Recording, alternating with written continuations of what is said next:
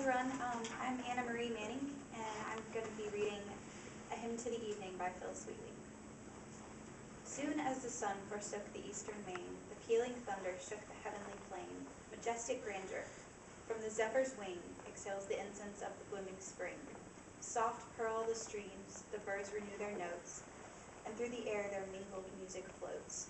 Through all the heavens what beauteous dyes are spread, but the west glories in the deepest red. So may our breasts with every virtue glow, the living temples of our God below. Filled with the praise of him who gives the light, and draws the sable curtains of the night. Let placid summers soothe each weary mind, and morn to wake more heavenly, more refined. So shall the labors of the day begin, more pure, more guarded from the snares of sin. Night's laden scepter seals my drowsy eyes, then cease my song till fair aurora rise.